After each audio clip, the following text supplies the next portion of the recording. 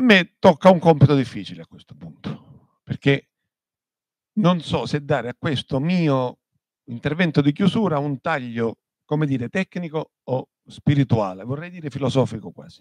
L'educazione civica è di suo una disciplina introdotta da poco, reintrodotta da poco, ma reintrodotta con uno spirito nuovo.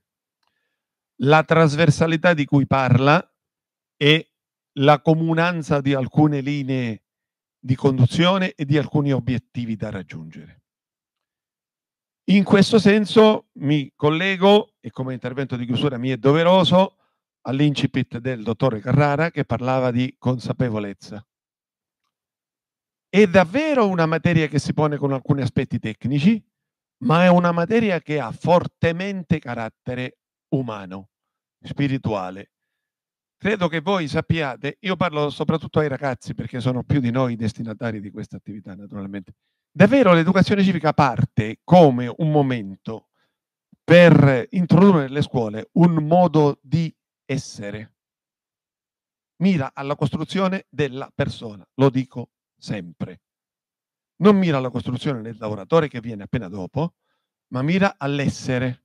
E quindi io mi comporto perché sono. Essendo in conformità, in consonanza con le norme, con le regole della società, io rispetto le regole, ma non perché è una forzatura, perché mi ritrovo in quelle regole, perché fanno parte del mio modo di essere sociale. È fortissimo il senso della socialità. Ora, voglio dire a questo punto che quel senso di consapevolezza che viene così tanto invocato ed evocato vuol dire in buona sostanza io sono consapevole di cosa c'è intorno a me. Da un punto di vista fisico sono consapevole di essere a Gallarate, sono consapevole di essere nella sala conferenze dell'istituto Matteo, eccetera, eccetera, eccetera. Cose che io non ho fatto, che mi sono ritrovate tutte fatte, a partire dagli abiti che indosso, al microfono che sto usando, alla sedia su quale mi seggo, come vi siete voi. Chi le ha fatte? La società. Il nostro senso di appartenenza alla società, il nostro senso di comunanza, di collaborazione e quindi di consapevolezza è proprio il nostro essere insieme agli altri. Dove percepiamo, e anche qui c'erano stati interventi lodevoli prima di me, dove percepiamo più di tutti questa situazione noi? La strada. La strada non l'abbiamo fatta nessuno di noi.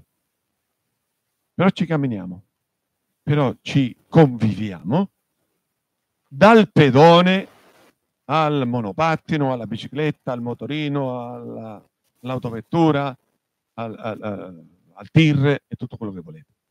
È un grande luogo di incontro la strada e di comunicazione. La strada ha proprio questo spirito, cioè di farci sentire gli uni con gli altri.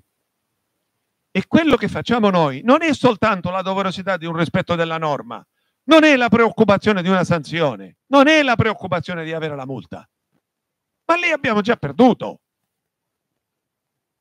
E mi comporto così perché riconosco la produttività prima ancora sociale, prima ancora che la legittimità di quel comportamento.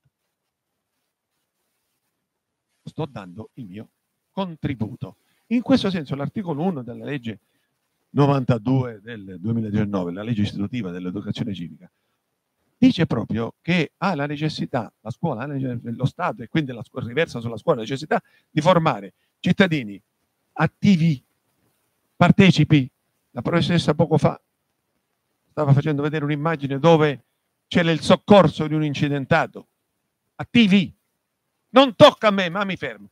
Non abbiamo avuto mai questo spirito, tanto è vero che abbiamo dovuto introdurre nel codice penale, addirittura penale, l'omissione di soccorso. Abbiamo bisogno di fare la norma per intervenire se c'è una persona a terra che sanguina. Non è bello. Non ci siamo. L'educazione vuol portare a questo. L'educazione vuol portare all'eliminazione delle norme. Non avremmo bisogno della norma se avessimo un comportamento di nostro già regolare, legale, legittimo, ma io dico soprattutto sociale.